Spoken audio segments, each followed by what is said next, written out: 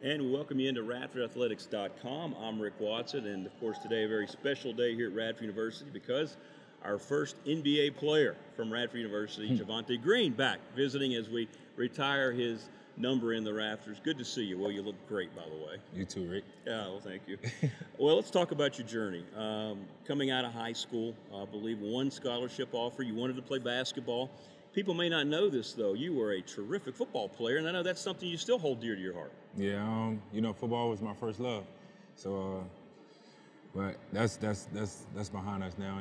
Just getting that one scholarship here at Radford, and then just trying to extend my career here. So, and it turned out to be a great one.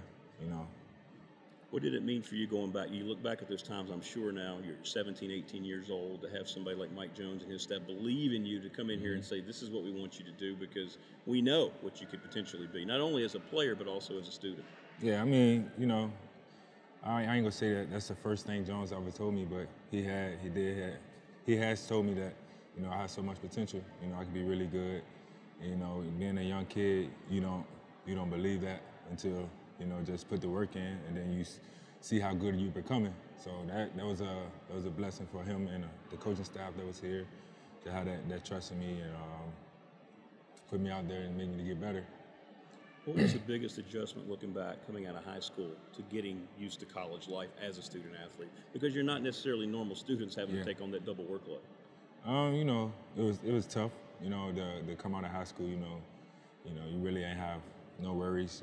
You had to worry about doing laundry, stuff like that. So you didn't have that extra load on you on top of schoolwork and playing sports.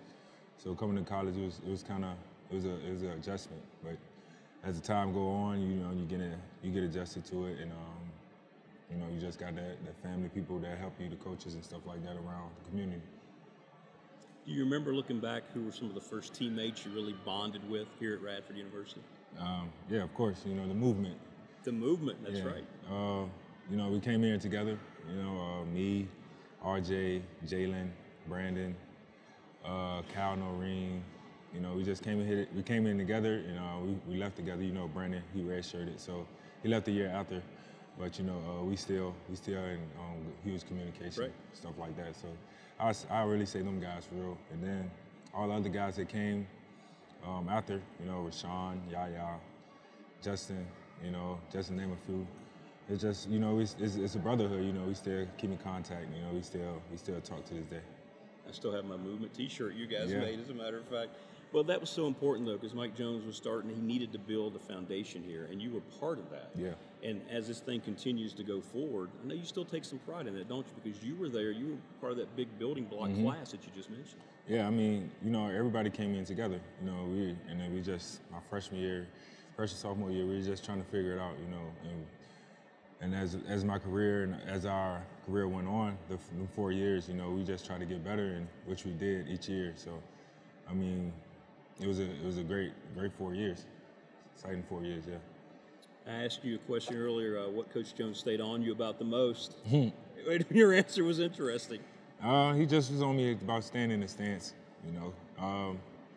But he just wanted the best for everybody. So, I feel like at the time I felt like he was just picking, but all the little things matter. As you grow older, you can see why.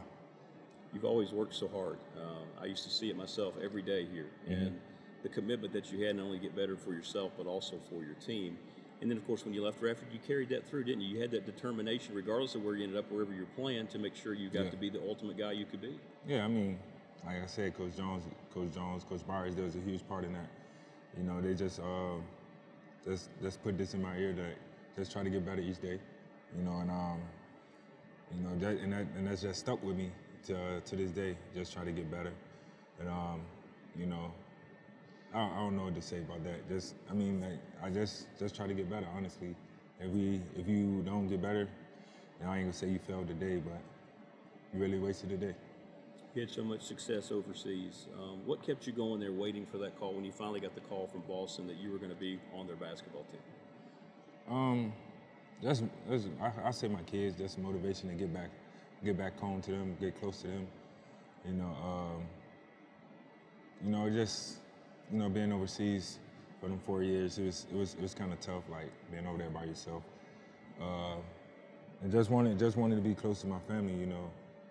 And I just tried to work hard on doing that. And just, you know, it wasn't like an ultimate goal, but to work hard and see I would just kept punching, kept scratching the surface, seeing how close I was. And finally I broke through, so it was just a blessing.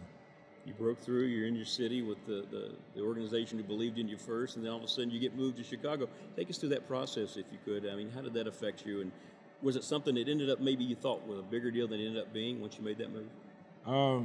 Nah, I just felt like when it happened, it was, of course it was a surprise. I didn't think I was gonna get traded or whatever, but I understand the reason why, you know, they did that. But I'm just happy to be where I'm at now, you know, and getting the opportunity to showcase my talent in Chicago. So, I mean, I just feel like it was a blessing in disguise, you know, to that trade, even though, you know, I made like a second home or third home in Boston, just trying to figure it out now.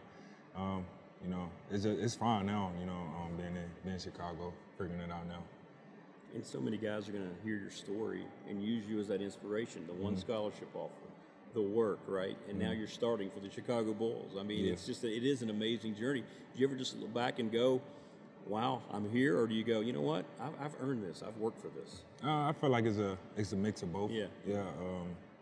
But some days I still wake up and like, yo, I'm in the NBA. Like, I mean, this is your dream since you was a kid, and then you're here, and then like, I ain't gonna say I'm taking it for granted, but you know, just sometimes I sit back and soak it all in, you know, and just thank God for every blessing He brings. Coming back today, finally now, to see that number 2 go up there at the top of the Dedman Center, Coach Jones, Coach Byers, all your former coaches, your teammates coming to celebrate your family. Where does this sit? I mean, this has to be a very special memory for you. Yeah, I mean, it's probably, you know, other than my kid's birth, it's probably up there, you know, probably, you know, up there with making the roster as well, NBA roster. That's right. It's a very special moment for me, you know, just coming here like a small town kid, you know, getting a Division I offer, then leaving his mark here at Radford University, you know, getting his jersey retired, man. I mean, you don't hear that much. So I just feel like it's a blessing, man, just to be here.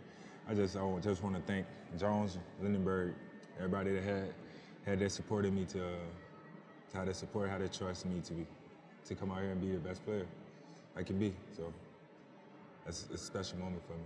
Well, and it's very special for all of us here at Radford University, man. I've known you a long time, and still remember your last game up at Vermont when the crowd there stood and gave you a standing ovation, and you took a little bow because you were the best player on the floor, and you've continued that on now, not only on the court, but how you live your life off the court, man. I'm so proud of you and so happy for everything you've accomplished, man. Yeah, appreciate you. All right, that's Javonte Green, folks, of the Chicago Bulls, coming back as his jersey is going to be hung up in the Dedman Center rafters here today.